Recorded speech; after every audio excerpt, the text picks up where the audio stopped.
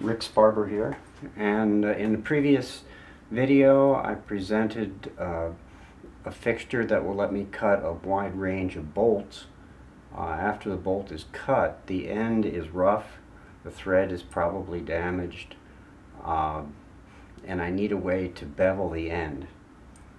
So here's a fixture that can handle from 3/8 of an inch down to at least 632. I've tested it for that, and there's really not much to it. It's just a piece of aluminum scrap, and I've drilled a hole with a 60-degree included angle countersink, and I did it such that the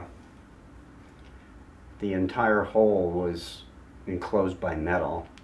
And then after the hole was drilled, then I milled this face down to the center line of the hole.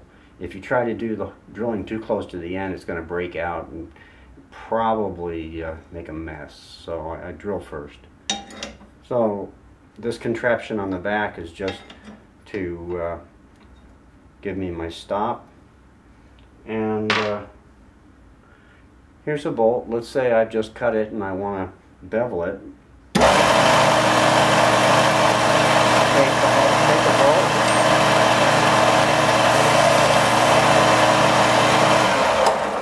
And I know it's noisy, but I take the bolt, I put it into the hole, which is cone shaped, and this face of the cone is vertical. So as you put in the bolt, the diameter of the bolt sets the depth of the amount of thread that's going to be removed, because the larger the bolt, the more thread there is. So it just goes in, you hold it roughly at the center of the cone, give it the one full turn, and out comes a beveled bolt. That's all there is to it.